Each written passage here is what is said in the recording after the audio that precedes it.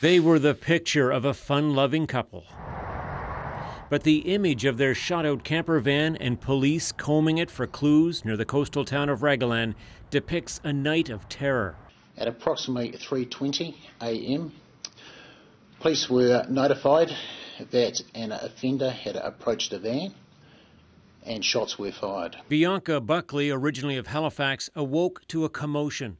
Her Australian fiancé, Sean McKinnon, was injured in what police are calling a random attack.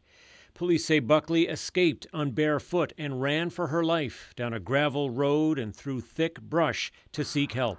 The shooter got behind the wheel and took off.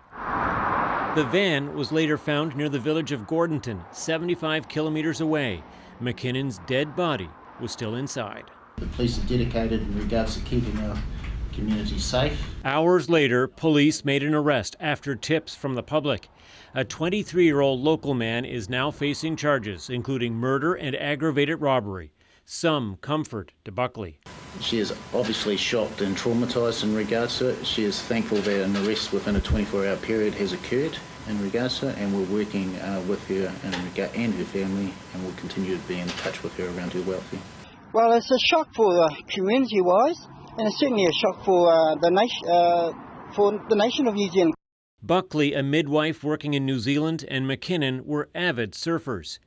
And in Nova Scotia, where Buckley used to serve at this restaurant and surf in these waves, there's concern. We see a lot of people surf camping.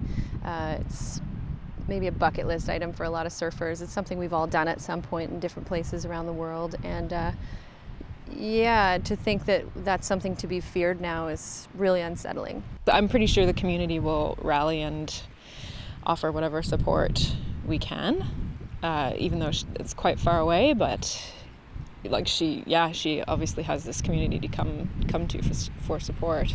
Consular officials are offering Buckley whatever assistance they can in New Zealand, and her family back home in Canada says they're devastated, calling it an absolutely unbelievable event. Tom Murphy, CBC News, Halifax.